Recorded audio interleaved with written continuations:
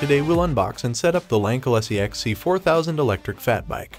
Open the box, you'll see the bicycle itself along with a compact box that holds the battery charger, pedals, user manual, air pump, lock, a tiny bell, a quick release skewer, and all the necessary tools needed to assemble the bike.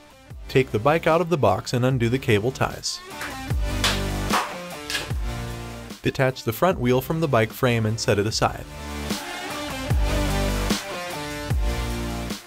Hold down the front fork and then twist the head of the handlebar until it is facing frontwards. Then take off the front attachment by removing the 4 screws. Carefully place the handlebar not twisting the cables, then set up the front attachment as shown. Secure the handlebar by putting the 4 screws back in place diagonally. Remind to keep the handlebar and the front wheel aligned.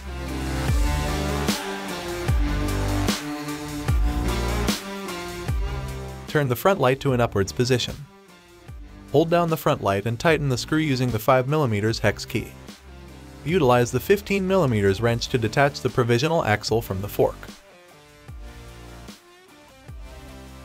Remove the plastic cover from the front wheel.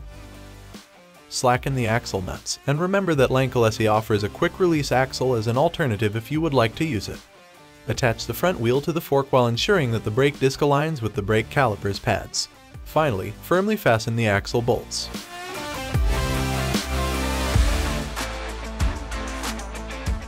Place the right pedal. Make sure to have the one marked with the letter R on it. Screw it counterclockwise onto the crank by hand. Then tighten firmly using the 15mm wrench. The pedal marked with the letter L should be screwed on in a clockwise direction.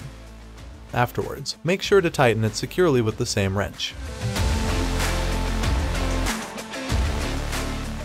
Position the display wherever it feels most comfortable for your ride. Fasten the 2 bolts with the 3mm hex key. The bicycle is nearly ready to be used.